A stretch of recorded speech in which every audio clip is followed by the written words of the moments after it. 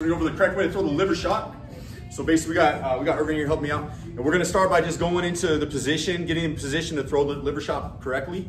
So he's in his stance right here. He's gonna go to what I call a coil position. Because from this position right here, if he throws a liver shot with this hand in front, if I throw it right from here, I can shoot it in. It's gonna get there quick, but it's not gonna have a lot of leverage, right? So he's gonna go to a coil. Based on this, what he's gonna do is take the head right over the hip. The key on this one is we don't want to go forward. I see a lot of people, they slip to this side, they come forward with that slip and they activate their quad. We don't want to do that. We're going to lose all the shoulder snap when we do that. So when I coil here, I'm straight up and down. I'm not forward at all, okay? And a good way you can practice this movement, you take a handle right here, mop handle, whatever, broom, and just rotate right here, right? This is the position I want to be in. So when I coil, I'm right here. I'm on balance. And when I throw this liver shot, I'm able to get my hip and my rotation into the shot correctly, okay?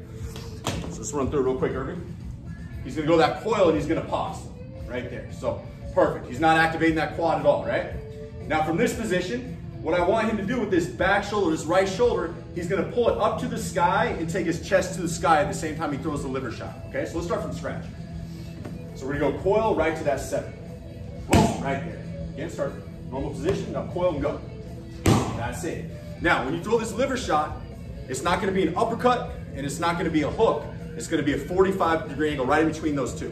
So palm up, it's going to come in at that 45-degree angle right to the liver. Coil and go. Boom. That's it.